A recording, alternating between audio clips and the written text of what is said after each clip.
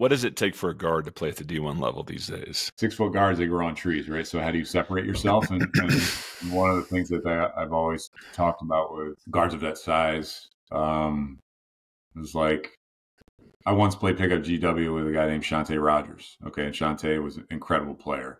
Sweet 16 with GW. I saw him defend full court the entire 2 hours of pickup basketball, defending full court.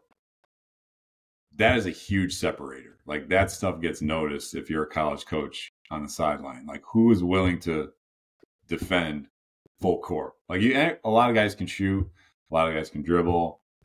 There's some incredible passers. A lot of guys can talk.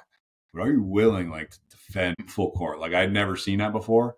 It was like mid-July. Like, who would do that mid-July pickup? He would. So my advice to any guard at 6'2" or below, do something that nobody else is doing. And you don't see a lot of guys doing stuff like that. That stuff, it gets noticed. It gets noticed.